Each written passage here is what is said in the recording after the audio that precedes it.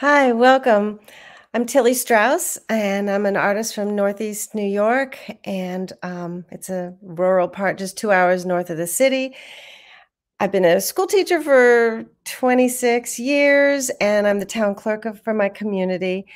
But still learning, and I'm really excited to share the fourth in this series of Who Is She that I've been researching and illustrating, and I create a zine and now doing these talks with the Inspiration Arts Group International. I really want to say thank you to Bibiana and the group for sponsoring these talks, because as I was saying, I'm very deadline driven and this is great.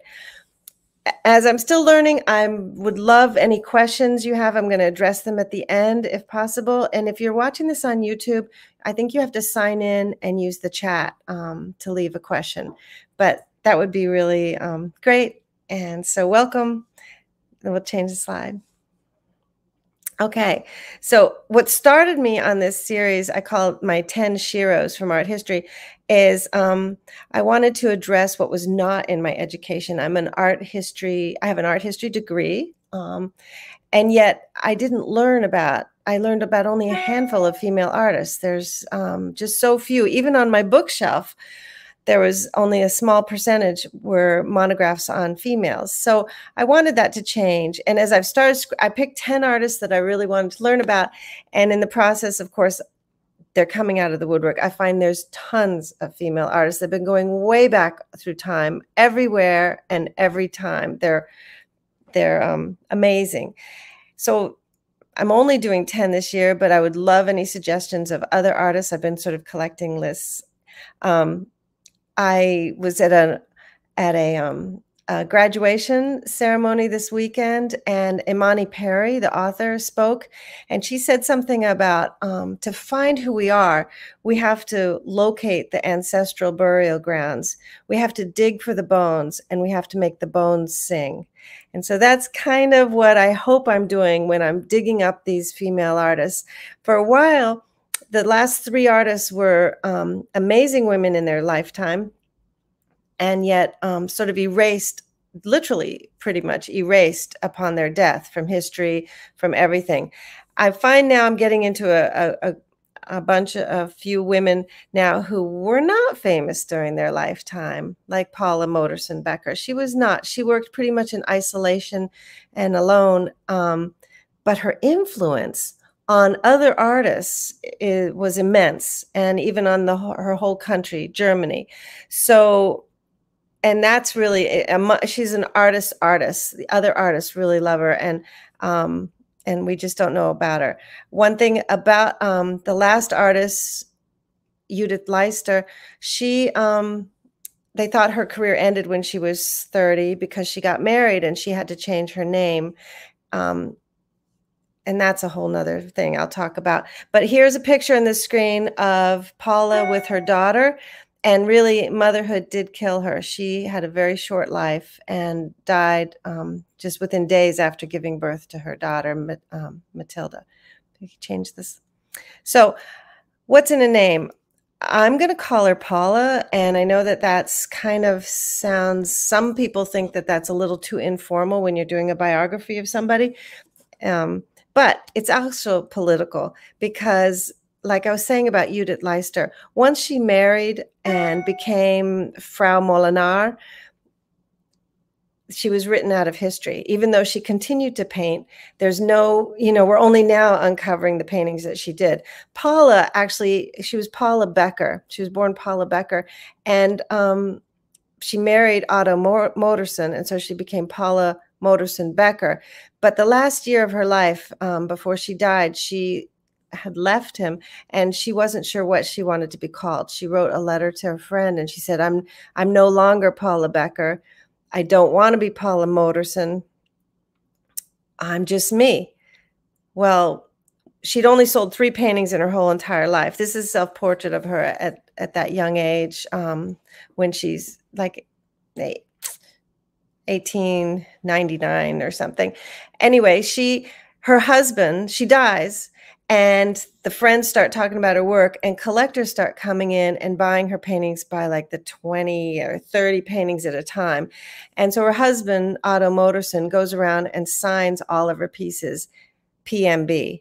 And that's so that's been how she's been known from now on, as Paula Modersohn Becker. But I'm just going to call her Paula for this talk, because I think that's how she wanted it. So, okay. She's from Germany. She's a German artist. And actually on this map here, I don't know if you can see, but there's Dresden and Berlin over on the right side. And her father worked for the Berlin-Dresden Railway. And so they lived between those two places. And when Paula was about 12, they transferred him to Bremen, which is not only a city, but it's also a region. That's why that little gray space is it. So she was there when she was 12. When she was 15, she went to London and lived with an aunt. And this is a self-portrait that she drew around that time. She did about 2 months before she got really too homesick in art school, and she went back home. So she spends most of her life in that Bremen area. There's Worpsfeld. Worpsfeld is above Bremen. It's in the region of Bremen, and that's where an art colony is, and that's where she spends her adult years. She goes to Berlin for governess training, to be a governess. Her parents wanted her to have a skill that she could support herself with. And on the side, she takes art classes, and she attends this school in Berlin, which is the same one that my next artist, Kathy Kollwitz, she's there at Berlin. So she's at the Worpsfeld colony after the governess school and a little bit of the art. And that's only 14 miles from where her parents live. So they were okay with it. They were like, okay. And it was very exciting for Paula to be there. But she does, the city that she calls Mein Stadt, which is my city, is Paris. So she goes to Paris a couple times, and these are the times that are very informative about her artwork. Paris is at the height of the Industrial Revolution. There's trains, there's elevators, the Eiffel Tower is risen up there. There's photography, telegraphs, the World's Fair, or it's the Exposition Universal, has 28 countries participating. And even W.E.B. Du Bois has a booth there about the American Negro. So it's a very exciting time with all sorts of influences that come to her. Let me change the slide. So, but first, the Worpsfeld colony. So she has now graduated governess training and talked her parents into letting her come here. There's it's a plein air landscape painting community. They are artists that all want to live together, work together. And the founders are Otto Modersohn, and that's a drawing of him I did, and Fritz Mackensen. Now, Otto is one of the sort of teacher mentors and owners. His wife, he has a 2-year-old daughter, and his wife has just died from that. So Paula and him get very close, but this is just something she's trying out. Can we change the slide? She also meets her girlfriend, Clara Westhoff.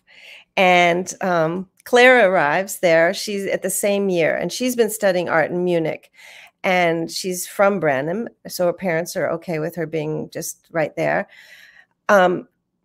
Fritz Mackensen talks her into becoming a sculptor and giving up her painting for a while. So she, and I love this, this is a painting of, that Paula did of Clara, and then that's a sculpture Clara did of Paula. And I love the personality in it, the way she leans forward, her eyes all bright. It just totally, when you read the story of Paula's life, she's just always out there. She's always ahead. She's always looking. She's curious.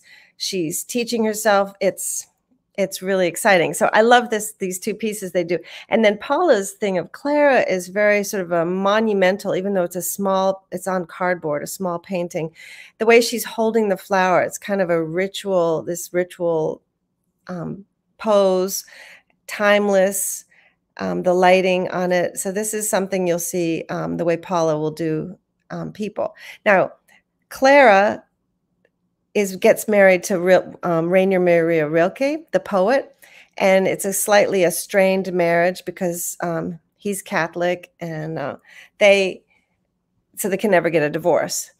but they do end up living separately. And later in Clara's life, she moves back to the area of Bremen to a town called Fischerhude, and her house is still there, and it's turned into a Cafe Rilke. So you can visit that. She also later in life, in 1925, she took up painting again. She went back from sculpture to painting and had a very successful career as far as her sustaining her income.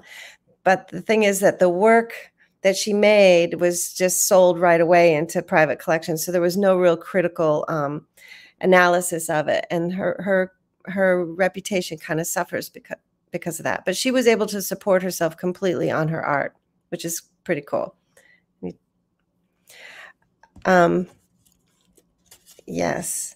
So in 1899, December 31st, the last night of the year, Clara and Paula take the midnight train to Paris, and they attend the Académie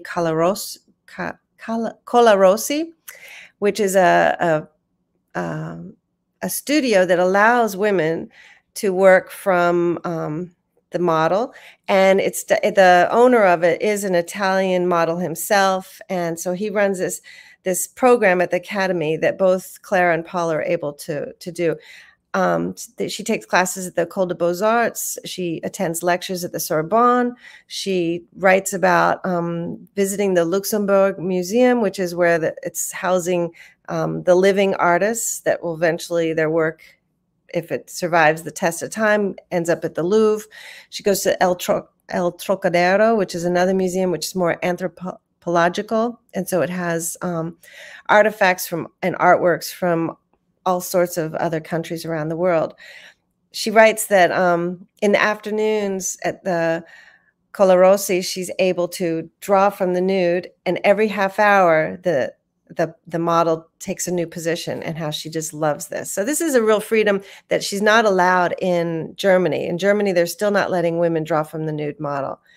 Another thing she sees there are these new galleries going up, and one is Ambrose Vollard's gallery. And while her and Claire are there, they see a show of Cézanne's work. And this is like a really shocking way of painting. And so I put a sample of one of Cézanne's pieces there because you can see the sort of the brushwork. He's not interested in the illusion of reality that a lot of the artists have been going for. And this is something that Paula will hold in her head as she goes back to Warp Speed.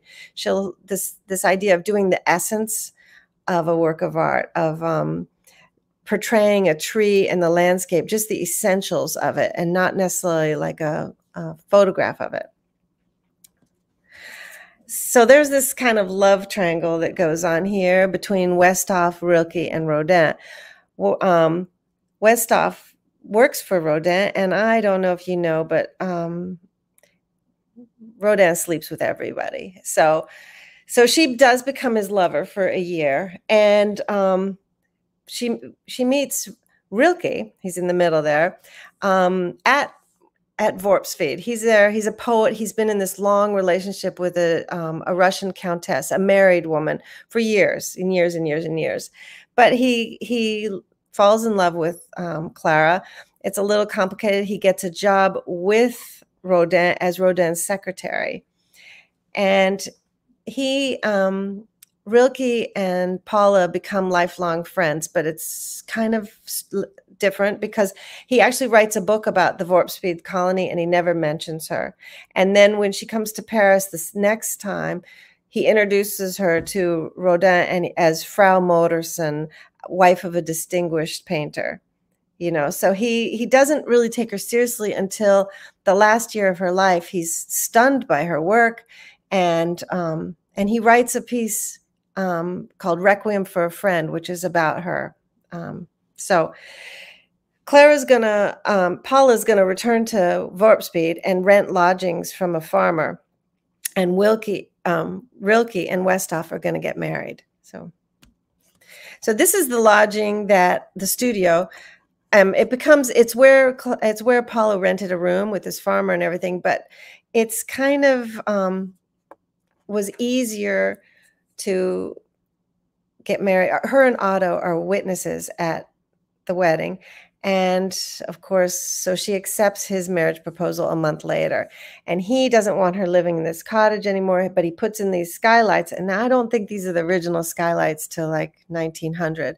But that's where she had skylights, and that was where she rented and had a painting studio. And she would paint every day after breakfast and in the afternoons.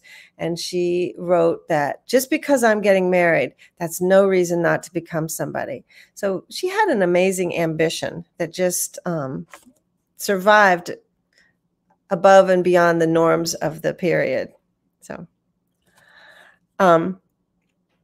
when she marries, so she marries a month after her two friends get married. It's unconsummated, which is kind of interesting. It remains unconsummated, and maybe the understanding is that Otto has issues, maybe because his first wife died right after childbirth. I don't know, but anyway, they don't go into that too much in letters, but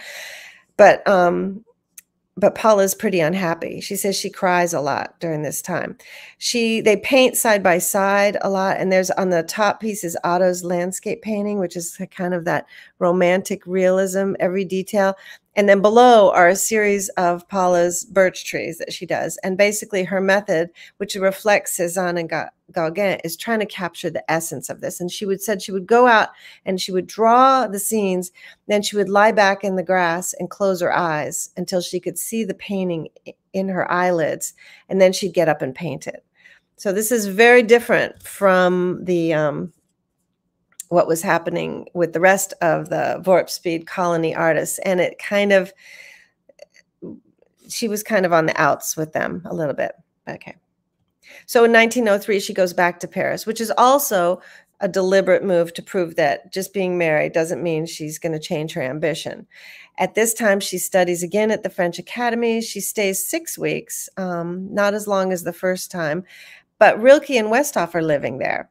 So that's when she gets introduced to Rodin, she gets introduced to Picasso, and she's just amazed by the French artist's total lack of concern for convention, she says, and she takes that with her. Like, why do we have to worry about other people understanding my art? I'm just going to do it myself. These are 2 self-portraits of her, because that was the model that she could afford. And then the woman in the middle, which is a lot like the breastfeeding, is a lot like the Van Gogh pieces with patterns and filling the frame. She spent a lot of time at the Egyptian wing at the Louvre and loved the encaustic mummy portraits in wax from the 2nd century BC. So she'll start painting really thick in oil paint and use the stick end of her brush to scratch into the surface to kind of make it look like waxy. So one of her favorite artists is Anna Schroeder. She was a woman who lived in the poorhouse and was willing to pose. She was also called Drabine, which means 3 legs, because she had a cane with her, and she was a dwarf and a hunchback. And Paula says she was looking for a timeless quality when she did these paintings. She was looking for the woman fitting into the landscape, an old lady, and looking for biblical simplicity. It's definitely not what the Warp Speed artists are doing. They're all doing landscapes, and suddenly she's doing these pictures that are just old women. So. And children. She's doing children. She's getting them to pose. And they're kind of in these, they're not like portraits of the children. They're ritualized poses. There's always something in the hand. They're holding a flower, or they've got these hand gestures. If you Google, Paula Modersohn Becker, children, you will see hundreds of paintings. She was very prolific. She was constantly working. And so it was very hard for me to just pick a few to show you. But another thing is, from the Egyptian mummy portraits, she gets kind of those opaque eyes. So it's not like they're almost mask-like in a way. They're unsentimental. And that was something that was kind of shocking about her work, that she was doing children and old ladies, and not in a romantic, sentimental way. She was just doing them as them, and in this sort of, anyway, change the slide, please. So She goes back to Paris, okay, 1904. This is her third trip back, out of 4 trips. And this time, you know, she's begging Otto for money. He's not very happy about it. She doesn't have the money to paint, so she pretty much works with charcoal, and she just draws Paris, you know, the streets. She draws the children. She also goes to the museum and will do tons of sketches of her of other master paintings to study the composition. And she'll just redo the drawing is how she's working out her ideas of places. So this was a very powerful time for her, because when she goes back to Warp Speed, she's actually taking on, like, see this sort of this outline. There's a black outline on everything that makes her colors sing. And this is probably from the charcoal and the color, but she starts doing, there's Drabine on the far left, and that's a stick with a big water bottle upside down on it. I thought it was a tree, but there's a bunch of, she had these all over her house, apparently, these empty bottle trees. So she does Drabine holding a flower. And then she does her self-portrait in the middle. And that is the first nude self-portrait that an artist has done in the Western canon. Picasso sees this and actually does one after one of his rare nudes, is after he had seen this piece. She also does a lot of setups where the children are, or the model is on a little platform. You can see on the one on the far right, there's like a space underneath her, like an altar-ish or something, and a goldfish bowl. She does a lot of paintings with these goldfish in this goblet, which you will also see in Matisse's work later. And this was, they were in Paris. When she was in Paris doing those drawings, she was attending she was attending salons and going to galleries, and she was studying and mixing, and people, it wasn't that she showed her art too much because she was pretty much in isolation, but they did see her work. And so there was interest in what she was doing. So these are some pieces. She goes back to Warp Speed and she continues doing these nude children portraits that are kind of, and simple items next to it, almost as if there's an offering or something going on and they're holding plants. Well, her husband gets a little alarmed. He actually writes that he's worried that they're chunky and distorted, they're ugly, they're bizarre, they're wooden, their faces are like cretins, they're a revolting mix of colors. He doesn't understand, he says, why she's painting sick children, degenerates, and the dregs of humanity. So you can kind of maybe understand that the marriage isn't going so great. So when she turns 30, she sneaks away in the middle of the night and gets back to Paris in 1906. And this time she decides she's leaving her husband. And this is when she says she doesn't know how to sign her name. I am me. I am just me. She's intensely happy. Her family writes her and tells her, you have to go back. She says, don't interfere with me, mother. You know, this is where I need to be. The painting in the middle is the view out her studio window onto the Paris scenes. You can see she continues with these models and she's doing these nude breastfeeding. And I don't think the first time I saw anything like this was like with Alice Neel. And I thought, wow, Alice Neel is doing something incredibly new. But this was in 1906. And she's doing these images that are very powerful and nudes and kind of mysterious. So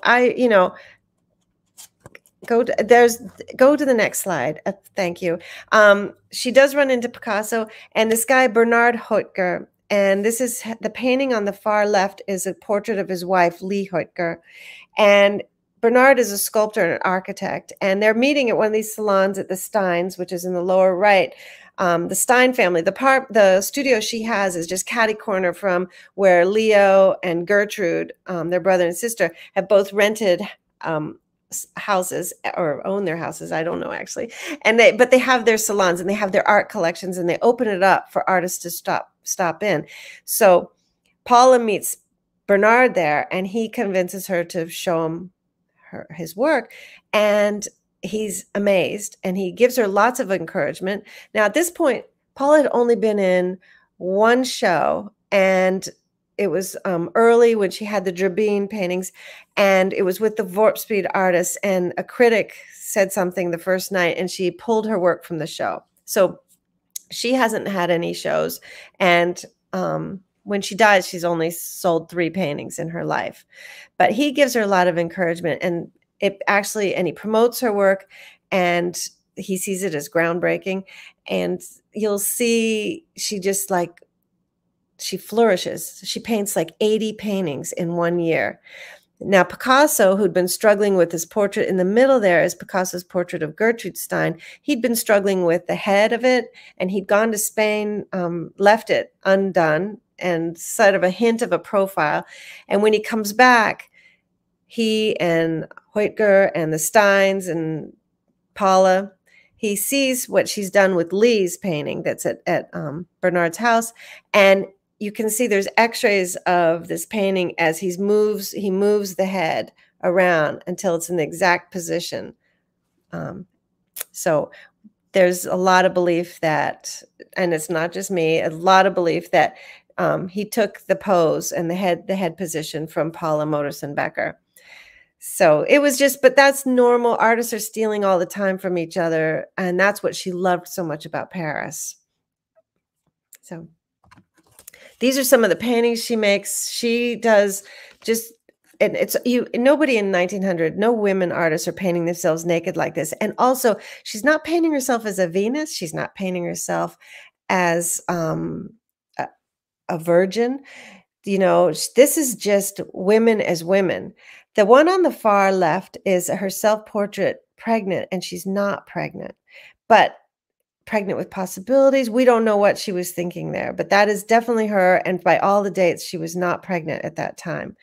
The one in the middle comes from photographs. We have examples of photographs she posed for the camera herself in these positions, and then painted from the pictures. And the same with the mother and child on the far right, each holding a fruit. There's something about fruitfulness, and that was her theme for this year of living finally free. She was going to be somebody. And this is Rilke visits her, and he's just blown away by her extraordinary development and her relentless painting and her purposefulness. So he's pretty amazed about it. Here you go. She paints these incredible paintings of mother and child sleeping or breastfeeding together, laying down, and they're massive. And Otto shows up, her husband. He's been trying to write her. She needs some money, but she doesn't want to. She's now done about 80 paintings. She goes to consult a lawyer. We know that. She needs money. Otto's wants to save the marriage, so he moves to Paris, and they consummate the marriage finally. And guess what happens? She gets pregnant.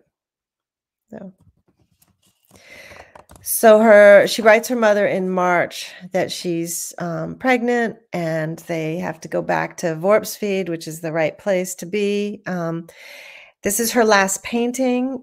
And I think it's just kind of interesting. The figure seems to me timid, totally clothed. She'd been doing all these nudes, and here you have her in a little red dress, and she's got the sunflower on her head is kind of, the petals are crushing down on her. So she's kind of in this place. It seems with trepidation. She's returning to Vorpsfeed.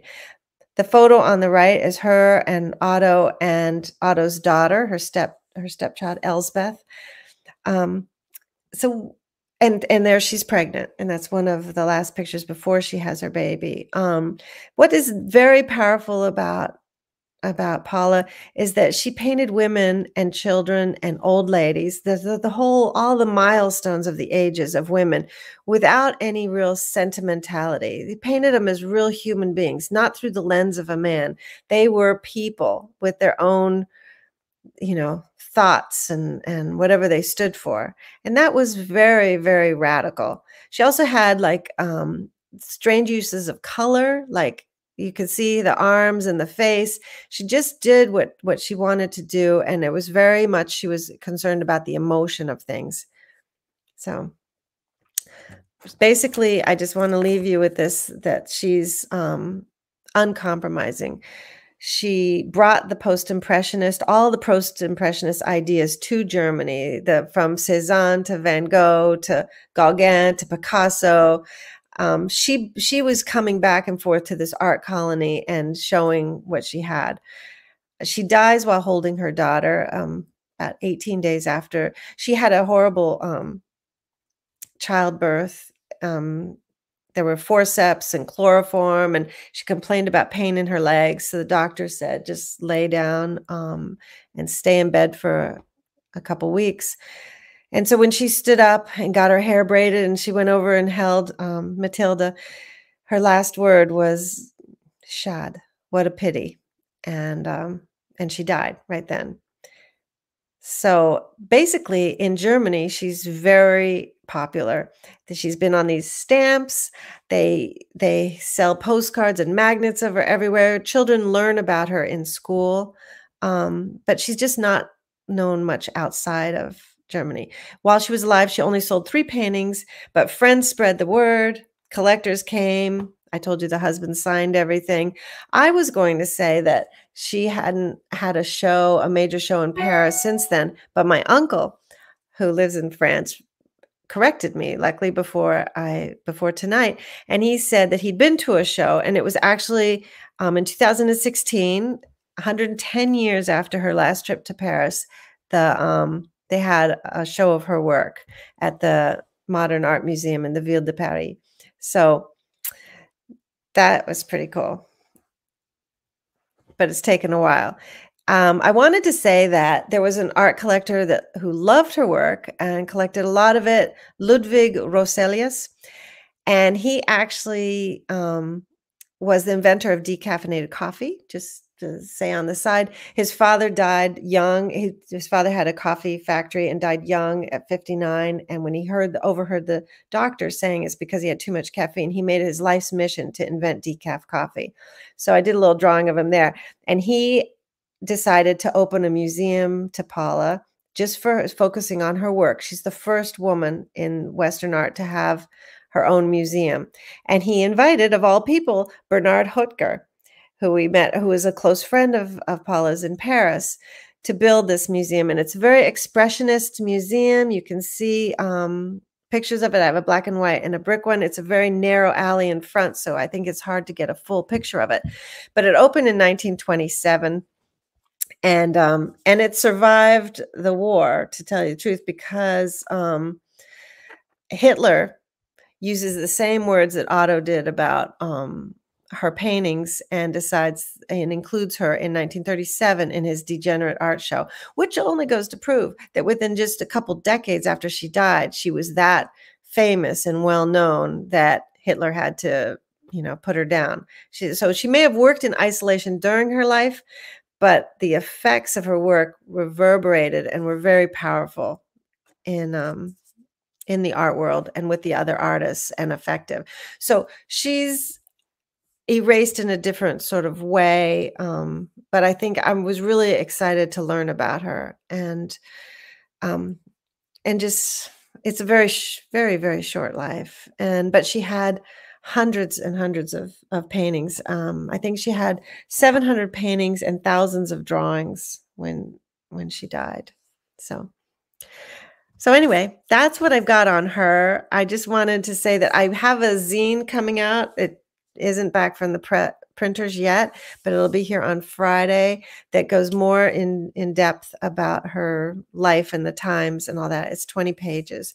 Thank you for your time on all this. And next month, I'm going to be talking about Kathy Kollwitz, who is not at all an erased artist, but I believe there's parts of her art collection and practice that we don't know about, and I'm curious more about the way she depicted motherhood and loss, and the plight of the poor and the working class. So I think Yes, Phyllis, I got a question here. Did her daughter live? Her daughter is actually managed the collection at that museum with Ludwig Roselius.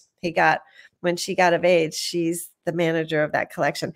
And there's a couple museums in Germany that feature a lot of her work. So it's very exciting. But this is on my dream list now. I want to go over to that museum and see it. So thank you. Any other questions or anything? You can write them in. Yeah, most of her paintings do survive today, even though a lot of them were on cardboard. She painted on cardboard. But they were, because she hadn't sold any, like Van Gogh hadn't sold any. They were able to be managed, and her husband signed his name on all of them, so they're all together, and they sort of show the progression of what she's done really nicely. I don't know how many are actually in that museum, but I heard about another museum in Germany that has a whole bunch. So there's usually big collections. But one of her last self-portraits that she did, is at the Museum of Modern Art. I came across it just the other day. Anyway, this is, and they had a book there about it, just about that one painting, which is really cool. Her self-portrait, and it's her self-portrait pregnant. She has her hand at the very bottom of the painting. She's got her hand across the top of her belly, so it was her last portrait she painted of herself. But look at how she does this. Like, where's the neck? It's emotional color. It's whatever, on her brushwork yeah. Anyway, you should go see it. You can find her work. In the zine, I have the whole list of where you can find a lot of her works. But of course, Bremen would be the place to go for the museum about her. So, okay, thank you. Hey, Lisa. Hey, Chrissy. I had a question. Yeah. It was great, by the way. So her husband Otto, what did he do? Because you kept saying she needed money. Like, was he wealthy? Did he work? What was he? Yeah, he was a painter, and he ran the Vorpspeed Art Colony. Oh, And okay. he had some money, but I don't think he had a lot of money. But I think he was very generous with her in the beginning, and it must have gotten frustrated for him at the end. But yeah, and I didn't tell you earlier that her daughter's name was Matilda.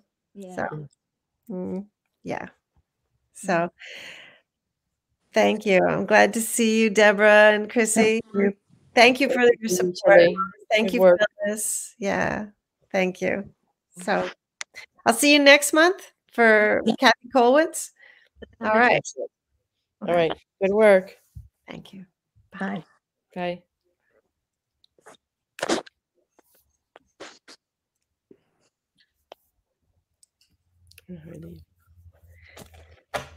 I think we're still, yeah, this is the code for getting to the YouTube video.